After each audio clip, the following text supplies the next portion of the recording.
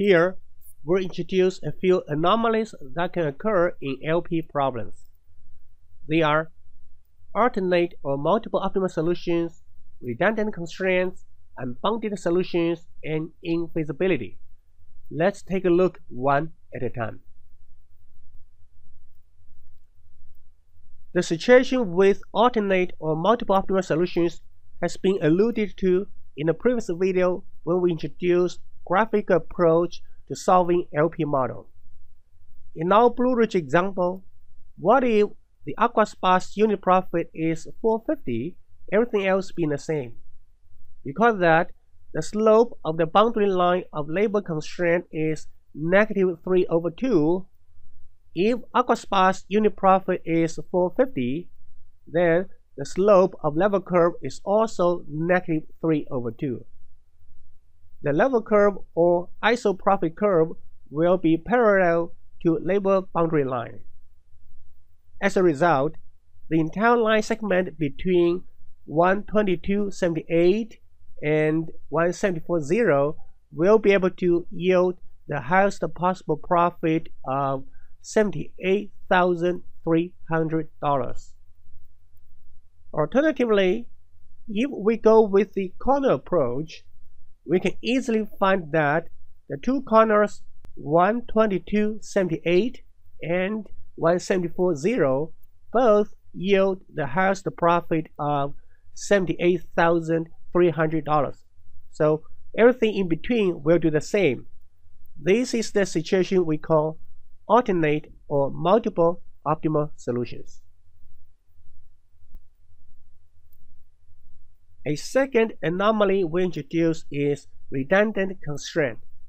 Let's say in our Blue Ridge example, it turns out that there are 220 pumps, everything else being the same. The resulting feasible region will be looking like the shaded area on this graph. What stands out here is that the feasible region has nothing to do with the pump constraint boundary line. That is to say, with or without the pump constraint, the optimal solution will be just the same. Being able to identify redundant constraints is very helpful for us to solve LP problems. As briefly mentioned before, the most popular method used to find optimal solution to LP problem is simplex method. One or more redundant constraints may lead to a situation called degeneracy of LP, when simplex method cannot work properly to find the real optimal solution.